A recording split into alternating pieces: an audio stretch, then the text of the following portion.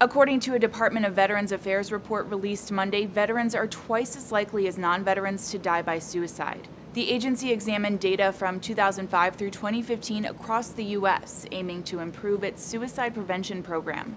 It found an increase in rates of suicide among veterans, aligning with recent Centers for Disease Control and Prevention statistics on the rise in suicide rates for the general population.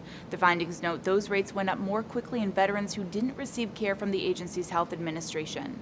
According to the analysis, 20 veterans die by suicide each day, a number that hasn't changed since it was first reported by the VA in 2016. If you need to talk to someone about suicide prevention, text HOME to the crisis text line at 741-741.